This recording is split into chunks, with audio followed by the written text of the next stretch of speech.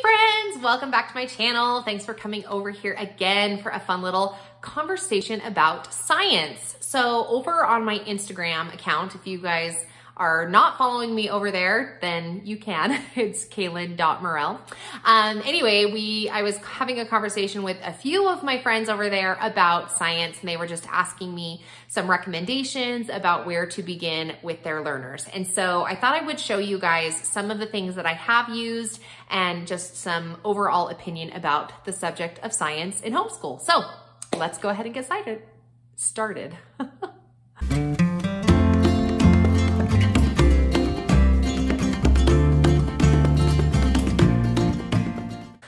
All right, so first and foremost, I just want to share with you guys my opinion about science. I started in the same boat that many of you guys probably did when I was having this conversation over on Instagram.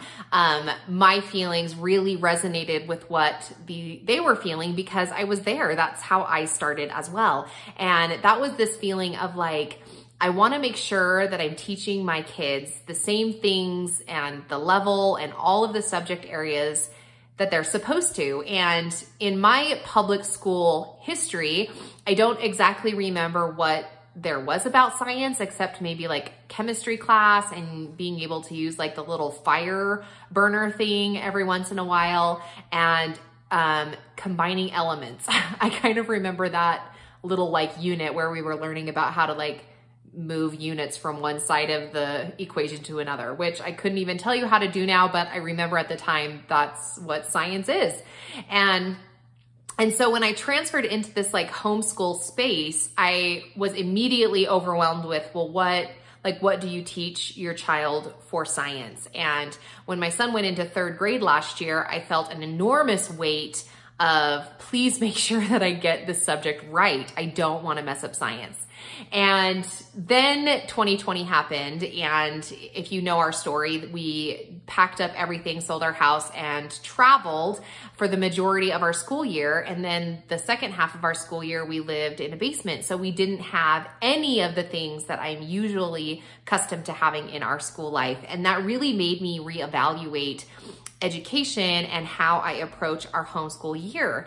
And some things have been a great change and other things I missed and I will go back to, but science is one of those subjects where I feel like I really learned a lot about. And I went from this headspace of what are the check boxes and what are the subject areas that this particular grade level is going to be covering, to a much more like experience-based science world and just experiencing what's going on around us. And I guess it's a little unschooly of me to be stepping more away from a textbook foundation, but it also is very liberating, I guess. And so our upcoming school year is going to have a lot more freedom in science than we've had in the past. But that's not where I started, nor is it where I recommend you start if you're feeling like you don't know where to go with science. There are tremendous resources, so that's what I want to share with you guys today, is that the world is full of science, and the study of science is just exploring and understanding the world that we're in. And that's everything from the plants and the animals to the rocks and the, metals and chemical reactions and why things happen the way that they do. There's just such a huge umbrella that goes underneath science. But I do understand the world of wanting to make sure you check off the boxes. So much so, in fact, that in our fourth grade year, although we do have a very fluid and unit-based study, I still have books that I'm going to be using with my students. So let me show you some of the books that I have used so that you can kind of get an idea of where you want to go, okay? So first and foremost, it's an actual textbook. So this is third grade. This is from BJU Press. And BJU Press is not the only place that you can go to. That's just the one that I chose for our third grade year. But there are other companies you can do something like this from. So, pick your poison, whether it's Horizons or Abeka. They have some really great science stuff as well. Or any of the other ones that I'm going to show you in a minute. But this is what I do, is I get the book and turn to the table of contents, which is gonna be right here. And these, sometimes I even do this on the computer before I even order the resource. And then these are the subjects that third graders in at least BJU Press world are gonna be studying. And then from here, you can build out some kind of fun unit study if you wanna learn about cold-blooded animals. Well, that's pretty fun and easy and exciting, and warm-blooded animals, and figure out what the difference between those are. The benefit of purchasing an actual text like this is that you can then sit down and begin your study with just some content, right? And sometimes reading the content, this is what I used to tell my history students back when I taught history in high school. I would always start the school year by saying there's three ways that you can learn history. One, you can read it. Two, I can tell it to you. So, through lectures or lesson plans. And three, you can experience it, right? By going to either a museum or having some kind of whatever, if you go to like those living museums or a festival of some kind, right? And unfortunately in public school, the experience portion of it is pretty much cut out. So there's two ways that you can learn something. I either tell it to you or you read it yourself. And that's kind of an approach with a lot of subjects, science being one of them, right? There's one way that you can learn science is either I can tell it to you or you can read it. So here we are, we're gonna just read about the ecosystem of balancing an ecosystem. Oh, this was a fun unit. I remember when we did the games with this. Anyway, and it just gives you some content. If you would like to purchase like the teacher manual, then you'll get activity ideas or maybe an activity page that you can do with it. This particular science book did come with actual like science, here's one page, science activities that you can do. So here we were learning about friction and, in your brain, like especially, this is another like common topic that you'll hear me say a lot when I'm conversing to new homeschoolers, is that your brain will eventually start thinking of ways to teach something. So even though it's not written in the text, you'll start to think like, oh, well, let's see what a ball will do if we roll it down the driveway. And now let's see what will happen if we try to roll it down the hill on the grass. Well, and then you'll just start thinking like, well, what if we did it on the tan bark over by the playground? And what if we did it down the slide? So you start to recognize the world around you, and then you can expand on those activities, okay? So this is one option. I've used BJU Press. Now I will say this as a side note, is that we have done BJU Press, the video distance learning, and we stepped away from it about halfway through the school year because I really felt like it was so textbook, for lack of a better word, right? History should be science should be experienced, science should be explored, science should be fun and explorational. And when I was watching it on the video, although the teacher was very engaging and the content was there, I just felt like it was very textbook. And that's what like a brick and mortar school would have to do. That's not what my my homeschool experience needs to look like. So I would not recommend getting a digital, like a distance learning module if you can help it, and to actually experience it with some of these other resources that I'll show you here, okay? So this is number one. A second option, we'll do all of these here together. So this is an interactive notebook. I went through a huge phase where I was a huge fan of interactive notebooks. And although, as a homeschool teacher, your favorites kind of ebb and flow. So I went from this to another thing, and now I'm into something else. But this is still something fun I love to go back to. And I'm gonna do it with my kindergarten in and out this year. But this is a book, this is by Carson DeLosa. And you can just go like start on page 1 and go to the end of the book, right? Or you can just pick and choose. Let me go to the table of contents here and I'll show you, okay? So here in the table of contents, it has like all of the different types of sciences and then each of the activities that go with it. And you can easily just like use YouTube as a secondary resource to this and just type in, for example, this first one is My Body's 5 Senses. Then just type in My 5 Senses for Kids or Touch and Taste for Kids. hear, and smell for kids. And you get this really awesome, like tons of good content that you can pick from. Please preview all of the YouTube videos before you like sit down with your kiddo and just watch something, because you just want to make sure that the content that they are sharing aligns with what you want your kids to be learning. But they're just really cute activities. And once again, like you couple this with other activities, like we're learning about animal habitats in this particular one. Oh, that's interesting. Here in grade 3, we were reading about animal habitats that I was just showing you as an example, right? So they all correspond with each other. And as I've been like journeying through my homeschool journey, my oldest is now going into 4th grade. I still notice in science in particular that all of the subjects are kind of repetitive. They just add on to it. I mean, we've been learning about habitats since kindergarten, and then in 3rd grade, habitats again, but you just are adding onto it. And now we're talking about how they depend on each other in one thing or another. But that's not something you cannot talk about with your kindergartner sitting next to you. You've just now raised the level to your older child. So that's the great thing about science. Okay,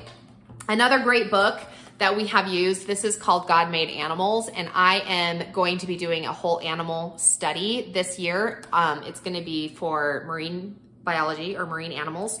Anyway, who makes this? I don't even know. Oh, Generations. This is a Generations book, and it's just about animals, right? But this is a book that you can just like throw out and be like, all right, let's learn a little something. This is just a super fun way to talk about animals, and then from something will catch your student's attention and you'll notice it as your mom, as the parent right away, you know, as the mom or dad, and you'll be able to build on that.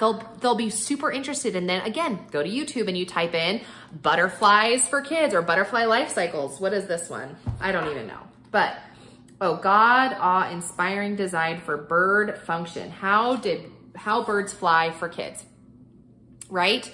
And now you're getting into a little bit of like aerodynamics. Okay, there's one other thing that I was gonna show you, and I don't think I have it here, but let me look. Oh, it's right here. Okay, so this is what we did last year for science. If you can believe it, it's falling apart, but this is the draw right now. And the one that I had that we did was like the lake and ponds habitats, but it's really great. So you draw something, like it has this little blurb. We're learning about hens. They live on farms, they eat seeds, they lay eggs, and they have baby chicks. And then there's like this little like explanation or whatever, how to actually draw it. And for each of those things, so we did like lakes and ponds, which I don't know where that book is, but we did like the eel. So then we learned about the eel and how the eel has these interesting migration patterns, and the salmon is different than the eel, where the salmon goes to spawn in the rivers or fresh water, but then goes back to the salt water. Anyway, it was so interesting. And all of that learning, we did that for like 2 months straight. We did a different page every day in this, and we created these cute little like drawing books, and there was some handwriting in there. My older student did a little more handwriting. We did a little like research stuff. It was so like gentle and explorative, and yet super interesting. Like we all learned something, and it was really cool. So this was another resource I wasn't planning on showing you, but try the Draw Right Now. And they even have Draw Right Now in cursive, but I'm pretty sure those are all like more history-based learning. But this one is, what is this one even called? This is book 1, the farms one. And then I'm pretty sure that the lakes and rivers one might be book 2, but I might be making that up. Okay, my last little blurb about science is going to be Evan Moore. And I get a lot of conversations over on my Instagram page. People ask a lot of questions about Evan Moore. If you are new to my channel, I am a huge advocate of Evan Moore. I love what they offer. Their price tag is perfect. So I got a lot of Evan Moore. I got a lot of Evan Moore stuff in all subject areas. We do a bunch of supplemental work with Evan Moore. So let me show you what I have for Evan Moore, and then I'll tell you if Evan Moore is the direction that you want to go. Let me tell you what I recommend you do, okay? Because they have a lot of stuff. So Evan Moore has 2 ways of doing something. They have color and not color. And I always defer to a colorful book over a non-color book. That doesn't mean I don't buy their black and white books, but just know that without fail, if you're gonna only choose one Evan Moore book for your subject area, I'm going to recommend going with Skill Sharpeners and a color version because that's what I love. But here's some options. So this is called Daily Science, and I'm actually using Daily Science this year, but we will not be doing it every day. Now, it's intended to be done Monday through Friday. They're very short lessons that all fall under a cohesive unit or umbrella during the week. And they call those big ideas. And I think that there are 6. Yeah. So this particular one is grade 4. And I'm pretty sure that they all follow the same pattern. But it has a big idea, and that's like your big science unit. And then they break those up into 4 weeks or 5 weeks. And each one kind of falls under that umbrella, right? So here's how they lay it out. You have the big idea, and here's a bunch of weak information. This is like an open and go option for you, and it's very cohesive. No, it's very inclusive. It's going to get everything that your student needs. So if you're in the camp of like, I don't want to miss anything and I don't know science, this is a great option for you because it's going to cover in a, flow of first this, then this, then this, okay? So here's how they lay it out for you as the teacher. It's gonna say, here's your teacher background, just read the information. And something that I always say, if you're new here, is that you don't need to know it to teach it, right? You just have to be one day ahead of everybody else and of your students. And when I taught high school, I was assigned to teach world history, and I literally didn't know anything when I was going into it. I was like, well, show me the book and I'll read the chapter and then I'll figure it out. And that's exactly what I'm gonna do this coming year for my kiddo for science, okay? So then it's, so what are we learning here? Plants and animals depend on each other and their environment for survival. Can we pause for a half a second here? Guys, this is unplanned. What book did I just show you? Right here. When we were looking at this book, back with the hawks, I'm never gonna find the same page, but we were just talking about how the habitat depends on each other. That was grade 3 in here, okay?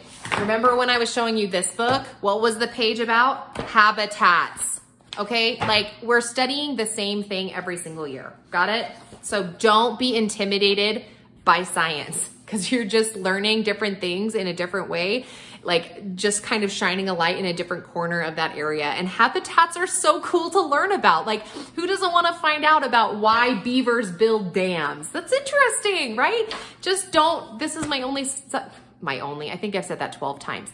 Don't get so like caught up in teaching your student that you miss the fun of science. Don't get so caught up in reading the text and filling out the work page that you miss it. Like, read about why beavers build dams and then watch a video on YouTube and then go in the yard and find a bunch of sticks and see if you can figure it out, right? Like, there's just so many fun things that can come with homeschool if you step outside of that box of the brick and mortar school room, okay? All right. Wow, that was a tangent, but here we go. So it's just gonna show you, here is the reading option, and then, sorry. Here is the reading option, and then you're gonna have some additional work that you can do with your student, okay? So this is something that I actually am gonna do with my kiddo, but spoiler alert, we're gonna be doing unit studies this year, and so I will grab some of the content from this daily science book and build it into our unit study. All right, option number 2. This is a grade 1 book. They have them for up through grade 6. This is called Lessons and Investigation. And it's kind of built in a similar way, but my issue with it is that it is not in color. And I usually shy away from that because I just, imagine how beautiful this picture would be with the blue sky and the white cloud and the green grass and the brown bark. I just feel sad. And like the flower and the fruit are these apples, I'm pretty sure. I can't tell because there's no color. it just makes me feel like I'm missing something because it doesn't have that color in it. Now the content is sound. There's amazing content here and your student will get a great education, and your mentor or that third party group that you have to submit portfolios to will be satisfied with what your student is doing in this work. But here we're learning about parts of a plant, but it has content that you can read. Again, there's two ways to learn it. You either read it or I tell it to you, right? And it has your activities as well. So we're learning about parts of a plant here. That's another really fun unit to do with science. And this isn't my all-time favorite, but it's the content is sound. And if you're like, I don't know where to go, this is a great place because it's going to have both your lesson material and your investigation. Whereas this one, it's kind of the same. It has lots of lesson, but it's just a lot more like shorter because this is intended for one day. So, you know, each day is gonna have like kind of a little bit different content. Okay, so those are those two. This is a book that I just did a whole video on. This is the STEM, and different from their previous versions. STEM, okay? Do you see the difference? This one is S-T-E-M, S-T-E-A-M. Do not be confused. I prefer this E-A-M because it has the art portion included in it. These are real life problems that you find the solution to. It's really interesting topics, and then they also like correlate it with really fun things to do. For example, you have a like a cleanup crew is one of the things they talk about when they're talking about trash and pollution or whatever, and you have to design like a logo on your shirt, I think, for the like group. Anyway, it's just super cute. So this is a fun one. I can't really speak too much to it because I haven't physically done it, but I have, you know, looked through it and I've done a review on it. And so this is grade 3, and it's just got some cute ideas. So this is something that I feel like if you're feeling stuck in the curriculum that you've picked, you're like, if I have to read about one more plant, you know, whatever, then this is something really fun to have like on the back shelf that you can be like, let's just push this to the side or whatever it is that you're using, and let's do something a little bit different. And this is a great way to do it, right? Where you're gonna be doing something a little more interactive with your students and still cover a nice, you know, science unit that'll make all of the people that need to know you're doing science, even your own like homeschooling heart, right? Okay, this is the last one. Again, this is their skill sharpeners thing. This is a level, this is grade 1. And I love skill sharpeners. Are you new here? Can I tell you? I love their units. They go from kindergarten, they go from preschool up through grade 6, and they cover all of your subject areas. And they are done in chunks. So each color, you can kind of see they're color coded here. Each color is a different unit, and I've ripped out a bunch of pages in this book, so it's not complete right now because we did a lot of it last year. But here you're learning about seasons, and it really combines all different types of learning, both recognition as well as like an interactive where you're gonna be like cutting and pasting.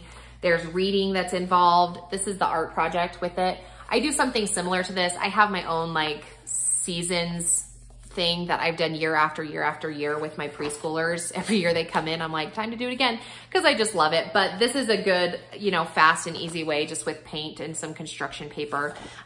So I am a huge fan of skill sharpeners. Now, that being said, if you are new to the science world and you have a 3rd grader or a 4th grader or a 1st grader for that matter, and you're like starting to feel a little bit anxious about wanting to ensure that you cover all the science that they need for their grade level, may I first encourage you to write an affirmation out that says, we don't need to cover everything in one year, because you get to cover it over and over and over again every year. Science is supposed to be fun, it's explorative, and it's inquisitive. And those are characteristics that children already have. They've got it in them to inquire and to want to know and to question. And that's what science gets to explore, is how does a caterpillar become a butterfly? And how do plants grow and why do they have leaves and all of the fun, good things that the earth has to offer us. So that being said, I would recommend skill sharpeners, hands down, left and right. Skill sharpeners for me is not long enough to cover the entire year. So I would do skill sharpeners, and then when this wraps up, then I would pick something like this, or I would even, well, in the draw right now, oh, my kids loved doing that last year, okay? The draw right now, this is what I would recommend you go to, because if you pick too many of these, like worksheet-based learning, then it just drives the fun right out of science and you lose the magic of it. And that's where I was. I say that because that's what I experienced, is now that we're going into grade 4 for my oldest, I'm finally starting to open up a different book and be like, there's a world outside my front door that's far more exciting to learn about than it is just to read about it in this very textbook-based learning style. So there is a space for textbook-based learning. I'm not saying to push that to the side. However, in the case of science, it can be so much more explorative than I feel like I walked into it when I first started my homeschooling life.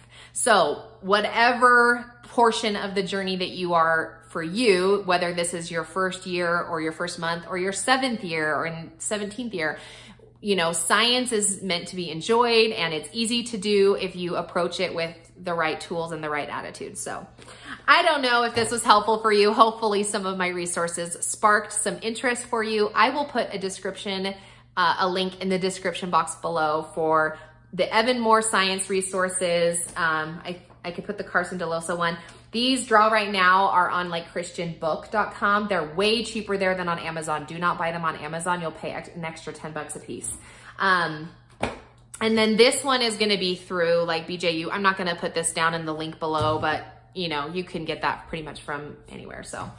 And then this one was a fun one actually from Generations, but okay, those are my little tips that I wanted to share with you guys. So there you go. Click the description box and see if one of those links help you. Share this video with someone that may be struggling with science. If you found it valuable, maybe it'll help them out. And if you're new, go ahead and subscribe and follow along in our journey here on our side of the mountain. Have a good one, guys.